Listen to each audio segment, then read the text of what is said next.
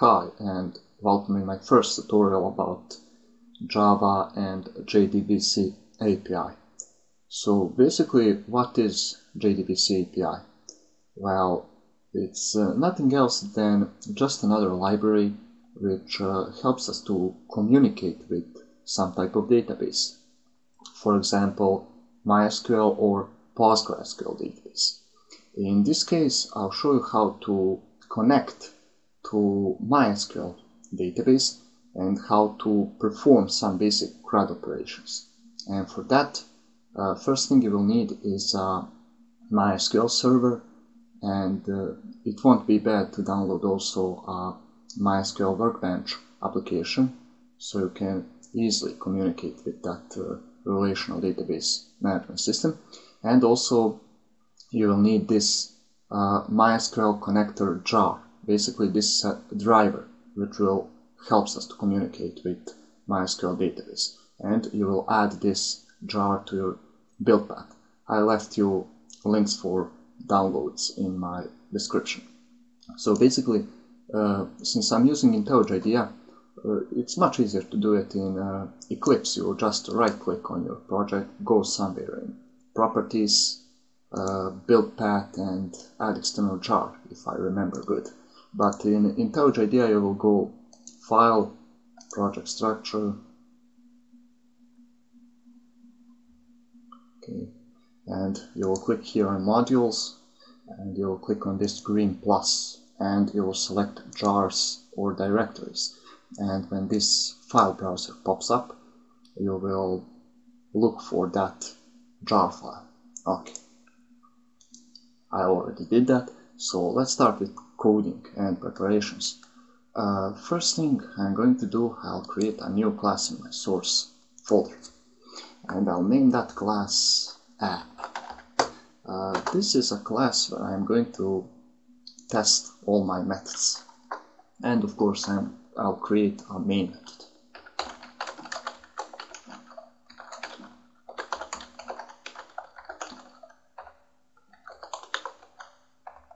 Okay.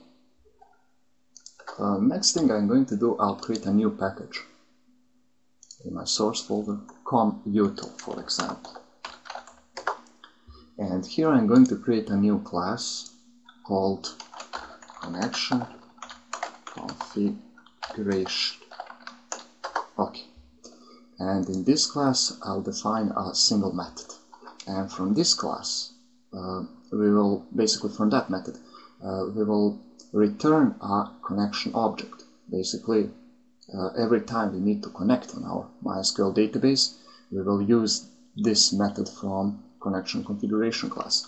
And that method will be like public static. Return type will be connection, and you will import connection from, okay, connection. You will import connection from Java SQL package, and name of this method will be getConnection. Okay. First thing I'm going to do, I'll create a new connection variable, and I'll assign some value. I'll assign value of null for now.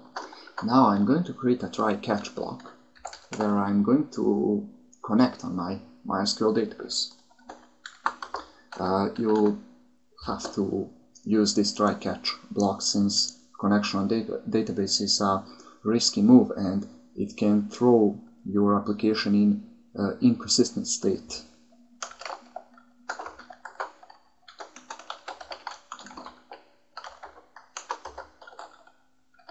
Print status.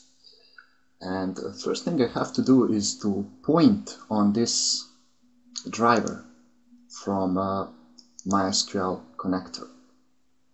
And it's in com.mysql.jdbc package and name is driver. So I'm going to point on that class by typing class and calling this for name method. And here I'm going to pass a simple string, which is a path, and that is conf mysql jdbc driver. Okay. And now I'm going to I'll try to retrieve my connection object by calling getConnection method from driver manager class. And as you can see, this method takes 3 parameters. First parameter is arguments. First argument is a URL to your database. Second argument is a username. And third argument is a password of your database, of course.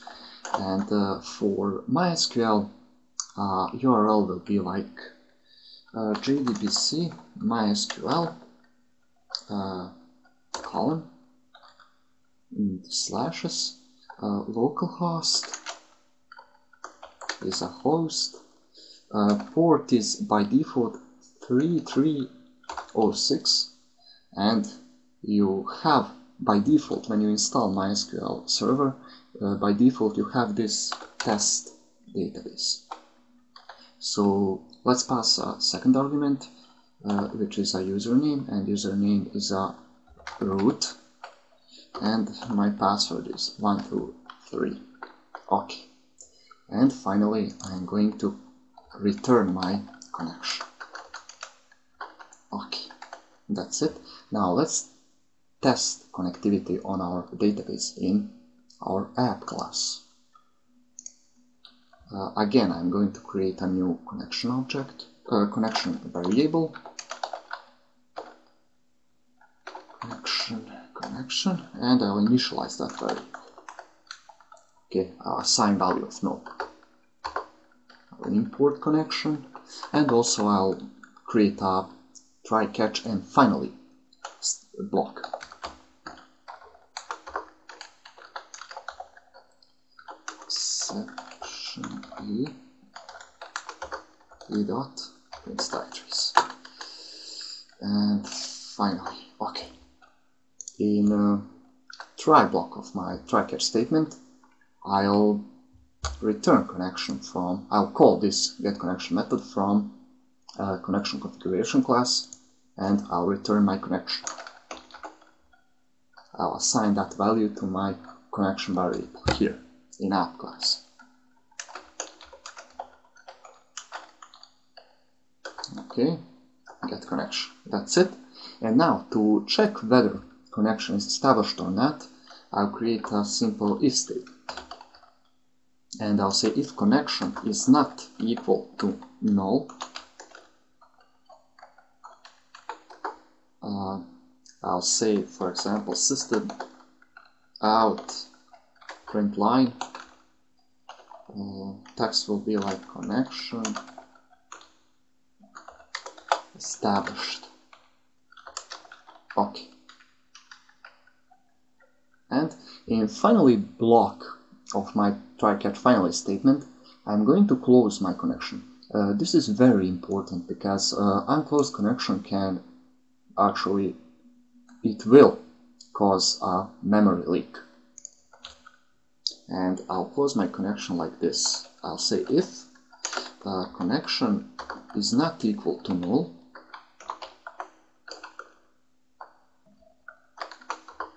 I'll say connection close. Simple as that. And I'll surround this with try catch block too. Okay, now let's try to run this to see whether we can establish connection at all. So let me run this application. Okay, it takes a while.